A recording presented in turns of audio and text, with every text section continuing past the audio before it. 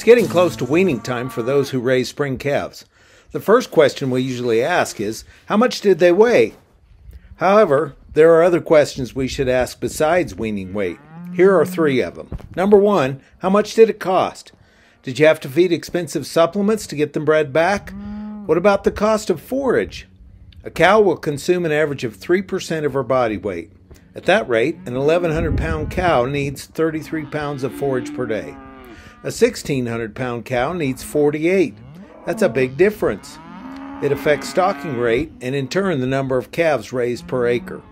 With this example, you could graze 30% more of the smaller cows. Number 2, what's your percentage of live calves?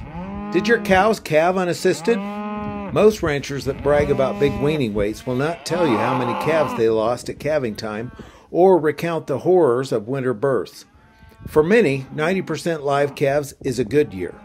Personally, I never came close to 100% calving success until I started using PCC calving ease bulls.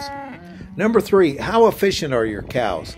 Can they wean 50% of their own body weight? Take a look at this. It's no trick for an 1,100-pound cow to wean 50% of her body weight, or 550 pounds. However, it is a tall task for a 1,600-pound cow to wean 50% of her body weight. That would be 800 pounds. The average large-frame cow is lucky to wean 35% of her body weight. These 1,200-pound cows hit nearly 50% year after year. The bottom line is this. Not only did PCC genetics allow me to raise more live calves, but I also produced more pounds of beef per acre that are worth more dollars per pound. All that just by changing the type of bulls we use. If you raise your own replacement heifers, you need a moderate frame, low maintenance calving ease bull that will add these traits to your cow herd. There is no better time than this fall with over 500 bulls selling at a sale near you. Check out our online catalog at pharoahcattle.com or call 800-311-0995 for a catalog of your own.